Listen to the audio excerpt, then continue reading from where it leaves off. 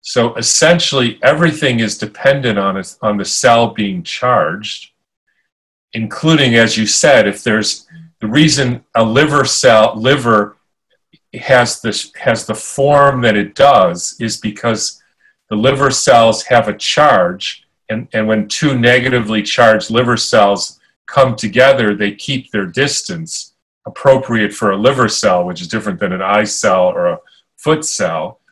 And that's how the form of the liver is created. If you lose the charge, it's like a dead battery.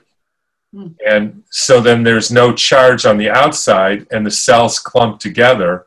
They become too dense because there's no negative repulsion to keep them apart, and that's what we call a tumor.